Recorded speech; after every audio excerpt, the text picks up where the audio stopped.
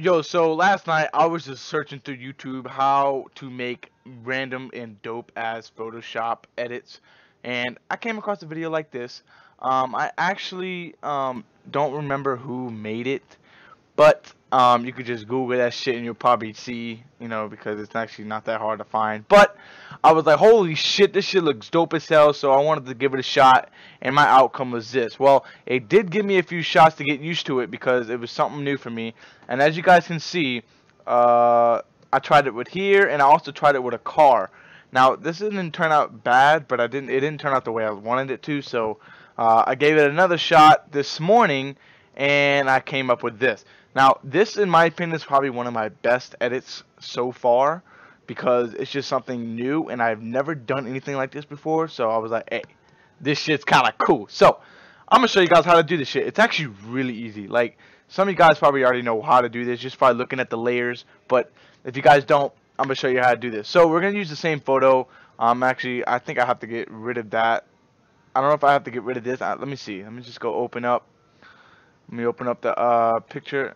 Alright, I can't. Alright, so I'm good. Now, once you've loaded in your picture, I don't really know what picture you guys like can do. I mean, you can do anything you want. There's nothing that you need to do. Like, it don't matter what size it is and shit like that. It's just as long as there's like a object in there that you can obviously tell what you're trying to show. Okay, alright, so once you have your picture, you want to make a new layer. So you want to do that, and first off, double click on the background and make it as a layer. That way you can move it up and down. So now we're going to go to layer 1 right here, and we're going to make it a gradient. So we're going to go to this circle shit down here, and we're going to go to gradient, and we're going to go black and white, and go to radial, and then, oh wait, reverse, and then it depends on how your photo is, but I recommend around 228, 230-ish for this size. So now that we've done that, now we're going to put this on top. And now we're going to add a layer mask to this photo. We're going to click this square or rectangle shit. Edit, fill, and black. Alright, now you can't obviously see it. And now here's where the fun begins. Now as you guys can see, there's a brush in my freaking hands, as you can see on the screen. You don't have to use this brush, but I recommend using that brush because it shows more of the player or whatever you're doing. But I'm going to link it in the description, so just look down there and it should be one of those links. So all you got to do is just download it. I'll also show you guys how to download it because I get so many questions like that. So once you have your brush, there's actually a lot of them that will download, such as this one, actually the last like 6 right here or 7. So we're going to be using this one, and we're just going to simply click it just to see where the photo is. So we're going to do it like right here, and then we're going to swap it. So hold up. Let me go here. Let me see how I did that. Alright, so I did one across. Alright, so I did one right here, and I also did one the other way, like that. Now I'm going to flip it actually, like that. Alright. Actually, let me get more of the ball in there. Let me make it bigger. Just like that. Okay, that looks a little too big. Make it a little smaller. Alright, I'm just going to leave it like that. And then we're going to go to this other brush right here. Oh, that looks like a sperm egg or some shit. Did I just say sperm egg? What the fuck am I thinking? That's like 2 different things. But anyway, so we're going to go here, and we're going to use this brush. We're going to make this shit small. We don't want this one big. And we're just going to see how it looks. That doesn't look too bad. Alright, we're going to do like that. Apply one right there, and also to the ball and down here. Get his leg in there a little bit. Show the Nike sign. Oh, now you don't want to do too much. Like, you don't want to really show the photo, but obviously you can't really prevent that if you can't. So obviously this doesn't look anything near like this, but you can do whatever you want.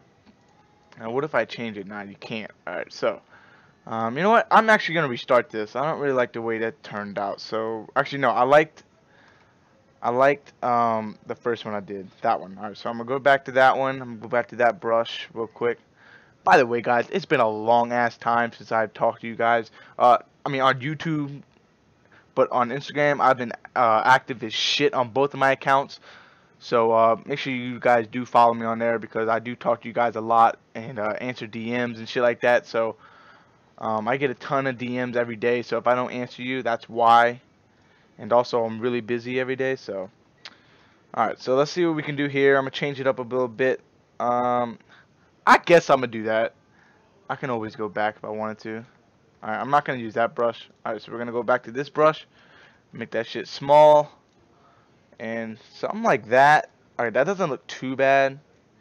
Alright, I'm going to go down a little bit. Alright, you know what? I'm going to keep it like this. Because that looks a little cool. But I'm also going to delete a little bit. So I'm going to go back to the brush I just used. I'm going to get the eraser tool. I'm just going to do that. I'm going to go around the places I don't really want.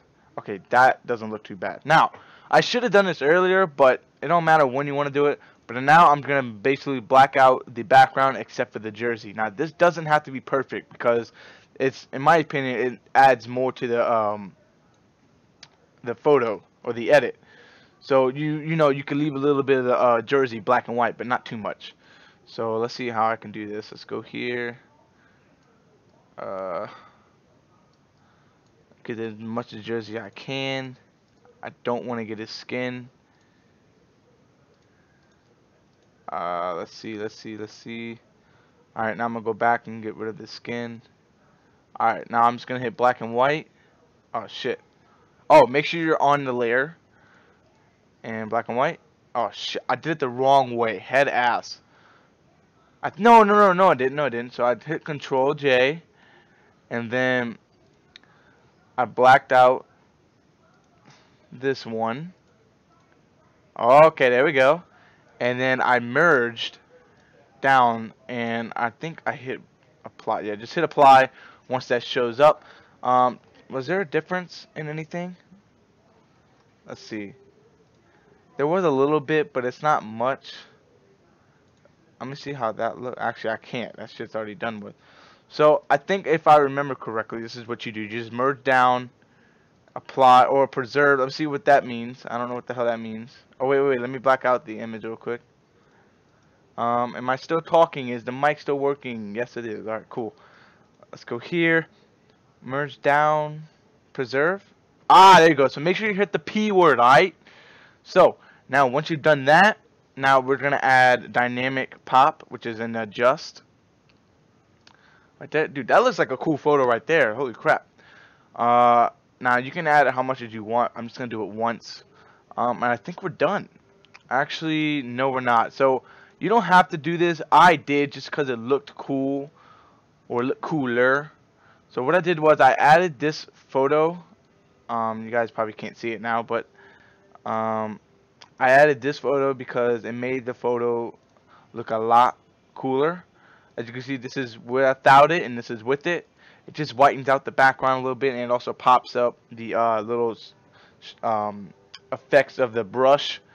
So it's up to you guys. You don't have to do that, but I did. And let's see what else I need to add. That's really it. What is that? Oh, okay. This is also optional. If you want to add this gradient right here, let me show you guys. It's this one, and then I think it's on hue. Yeah. There's not really much of a difference, but it looks a little cool. And we're gonna put it on 40. The opacity to 40, just like that. And there you guys go. But one of the main things that I recommend here is adding a script watermark. This adds the look of the edit, just because, you know, it looked weird with just a regular watermark. As you can see here, it just doesn't look that cool. So what I did was get a script font. It doesn't matter which one you use, but I'm gonna use this one, and it's called Beast Form. Yeah, Beast Form. And we're gonna make it bigger, and we're gonna put it right in the corner right here. And we're gonna add a shadow, and there you guys go. So I recommend that, but here's what you know, I don't recommend it, but I mean, I guess you can do it. So you want to save it. Let's just go to edit. I don't really give a shit. Save, blah blah blah. File, open. Just open it up again, and now we're gonna duplicate it, and now we're gonna go to filter, other, and high pass. Now, I don't know what the hell this shit does, but it just looks like the photo pops out more, alright? So, we're going to put this shit down a little bit. I'd say around 6. Yeah, 6. and then we're gonna put it on overlay. Now, as you guys can see, it sharpens out the photo. I mean, it looks a little cooler. This is with it and this is without it. It's up to you guys what you want to do. If it's too much, and obviously lower the opacity. But again, it's up to you guys. I didn't really do it on my final product, which is, I'm going to show you guys real quick. So as you guys can see, this is the final product of my other one that I did. And of course, the first one you always do. It's going to look cooler than the tutorial one. But as you guys can see, I didn't do that high pass shit. I did do the script.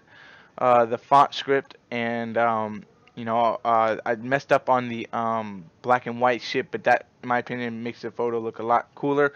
And a lot of you guys really did like this, and y'all guys wanted a tutorial. And you know, if you're this guy and you think it's easy, then go ahead and do that shit if you want. But I just showed it just in case you didn't know how to do it. So yeah, that's basically been the video, guys. Please make sure you guys do follow me on Instagram, Strong Skins and Strong's Graphics. As you guys can see here, I post my simple edits, I guess. You know, as you guys can see here, and also like designs, I guess. I mean, I guess you can call this a design, but you know, this is where I'm mainly active on, because I post almost every day, just because I really love editing and shit like that. But whenever like a good edit comes around, just like this one, I post on Strong Skins just to get a lot more attention out of it, as you guys can see here.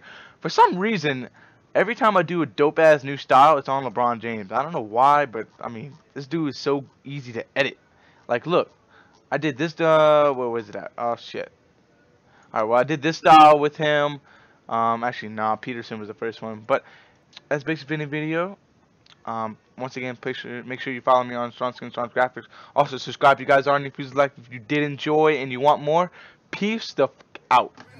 Closing deals, I feel for the currency. Pop a half a bill and chill, all my ice is currently. Plain Jane, Richard Mille, I had